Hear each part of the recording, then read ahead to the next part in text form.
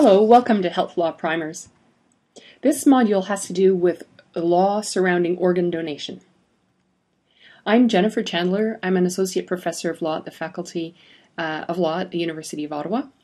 And if you have questions on this, feel free to email me at the email address indicated here. A quick note on the outline for this module. We'll start off talking very briefly about which laws are applicable before moving to the dead donor rule, the definition of death, the law surrounding consent to donation, both posthumous and living donation, and finally briefly touch upon the purchase and sale of organs, which is illegal in Canada and legal in only one country in the world, Iran, although a black market does exist in some parts of the world. First, a quick point about the law. A variety of laws are applicable to organ donation and transplantation in Canada. Because Canada is a federal state, power to make legislation is split between the provinces and the federal government. For this reason, we have to look at both the laws of the province where the practitioner is located, as well as any applicable federal laws.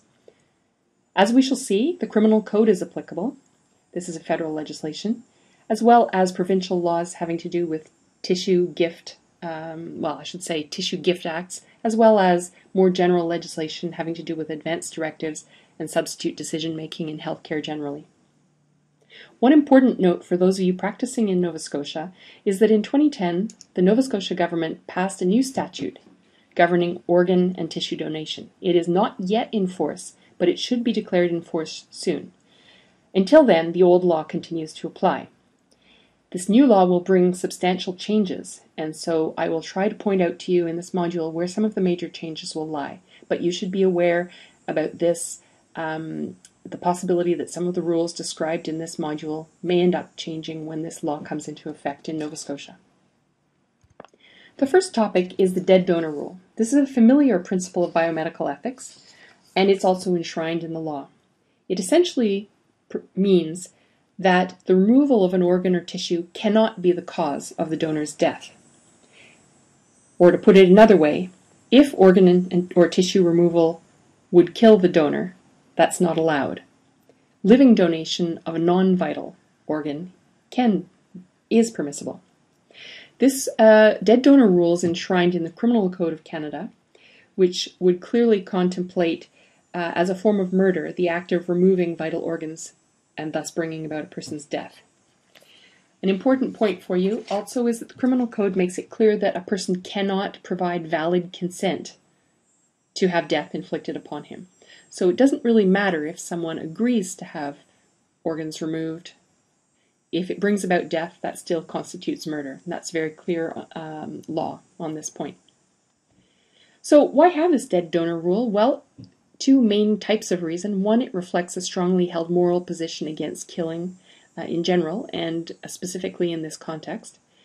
And also, it promotes public trust in the organ donation system, because one of the often cited fears of people unwilling to register for posthumous donation is that organs may be removed inadvertently before they're dead. Despite the sort of firm adherence to this dead donor rule, not everyone agrees that it is a good idea or that it makes sense. One example for you is this cited article by Cochrane and Bianchi, who suggests that it ought to be permissible in an advance directive for someone to instruct their surrogate decision makers and healthcare providers to disregard the rule if a decision has been made to withdraw life-sustaining treatment from them. They suggest that people should be able to remove organs while they are under general anesthetic.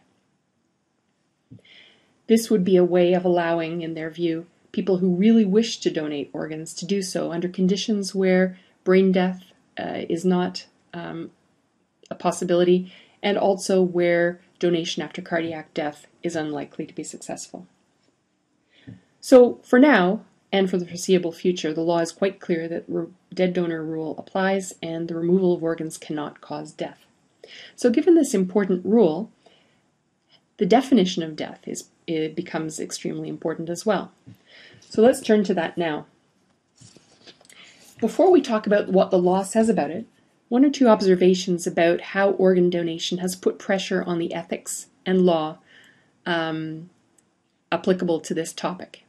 Some suggest that the invention of brain death as a concept in the late 1960s was driven by the need or the desire to remove organs from people who had irreversible loss of brain function, but whose hearts were still beating because they were sustained on ventilators.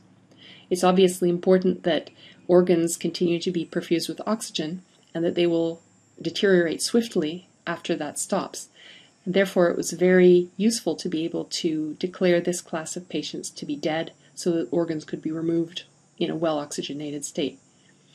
Another form of pressure that's being put on the definition of death is the more recent move to donation after cardiac death in North America. And in this context, it's very important to remove organs swiftly after cardiac arrest. And the issue is, how long does one have to wait before organs can be removed? And there's a certain amount of uncertainty about that now because of wondering about autoresuscitation, but also about the ambiguity in a situation where a person could, in theory, be resuscitated, but where a decision has been made not to do so. Does that count as irreversible cessation of cardiac or cardiorespiratory function? A couple of points about why it's so difficult to define death from a legal perspective is that there's a number of somewhat arbitrary, and one might say metaphysical, questions to address in trying to define death. Does it pertain to the organism as a whole, or only to specific functions or parts? Brain death obviously contemplates that a specific function or part is enough to define death. Another question is, does function have to be irreversibly lost in order for someone to be declared dead? And if so, what does irreversible mean in an era of improving technologies of resuscitation and life support? So let's switch now to the legal definition of death. And in fact, the approach varies subtly from province to province, and I direct you to this article for detailed information on this point. But for our purposes now, I'll just point out that some jurisdictions, such as Manitoba, have fairly precise definitions. So in Manitoba, the legislation states that the death of a person takes place at the time at which irreversible cessation of all that person's brain function occurs. In other places, such as Nova Scotia, this level of detail is not included. So from the existing organ donation legislation, the Human Tissue Gift Act, we see that in Nova Scotia, for the purposes of organ donation, the fact of death is to be determined by at least 2 physicians in accordance with accepted medical practice. That practice is unspecified in the Act. Note that there are certain procedural constraints placed on death determination in the organ donation context. For example, as you see in this point on this slide, 2 physicians are required to certify death where it's proposed that organ donation take place. There are other constraints also put on, and we see them here. They're meant to avoid conflict of interest in the context of organ donation and transplantation, or the appearance of conflict. So there's a firm separation made between physicians who determine death and those who have association with the proposed transplant recipient of the organs, or those who participate in the transplant procedures. Note that the old Act, which is currently in force, makes an exception for the removal of eyes for cornea transplants. Let us turn now to the topic of consent to organ donation. We'll divide this into post-mortem donation and then living donation on a subsequent slide. Essentially, consent is required for removal of organs, whether in the context of living or post-mortem donation. The provincial laws specify how this is to be done, again in both cases, post-mortem or living donation. In Nova Scotia, for example, the existing law states that any person who has attained the age of majority can consent in a signed document at any time or orally in the presence of at least 2 witnesses during their last illness. Note this person must be capable of giving consent, and as stated, above the age of majority. However, it's frequent that people will not have consented in this way, and families are often turned to give substitute consent. I would also note that even where there is an express consent by the decedent, families are nonetheless often consulted. And this is both out of a desire not to upset the family, but also to verify that the decedent's consent was not later withdrawn. If there is no expressed consent from the decedent, then one turns to the hierarchy of people set out in the legislation who are empowered to give substitute consent.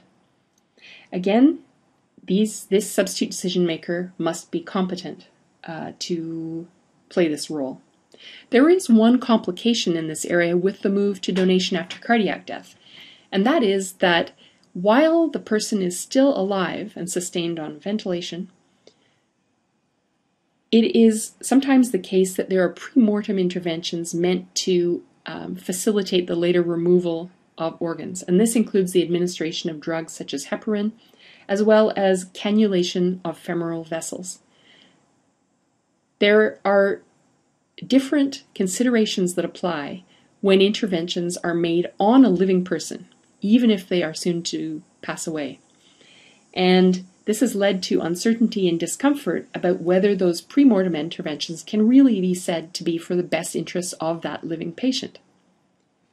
Now, there are major changes afoot in Nova Scotia, including rules that will help to solve this kind of problem. And in particular, the new legislation, when it's in force, provides extensive information requirements about those pre-mortem interventions that must be given to the substitute decision maker, and also clarifies that that substitute decision maker should decide in accordance with what they believe to have been the wishes, values, etc. of the decedent. In other words, the thorny question of whether or not those interventions is in the medical best interest of that dying patient is not the central criterion that's applied in that context. Instead, it is to try to decide in accordance with the wishes of that individual, if that individual had been able to make that decision. Now, this point about extensive information requirements for valid consent is actually broader than what I've just described to you in the new Nova Scotia legislation. In fact, this extensive information will be required for valid consent by by first-person consent, so a person expressing their willingness to donate after their own death. Their consent will only be valid if they've been given extensive information. And similarly, substitute decision makers consenting for a family member who has passed away will also be required to receive extensive information set out in the new Act for their substitute consent to be valid. As for living donation, if we look at the existing rule in Nova Scotia, we see that a person who has attained the age of majority, is mentally competent to consent, and can make a free and informed decision, can do so, but it must be in writing. It must also be given shortly before the donation, because the law says consent is to removal forthwith of donated tissue, and this implies that the consent has to have been given relatively close in time to the actual donation.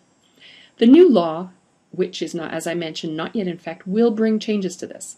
It will allow for living donation to be specified in advance directives so that consent can be given for that living donation sometime in the future when one is actually incapable.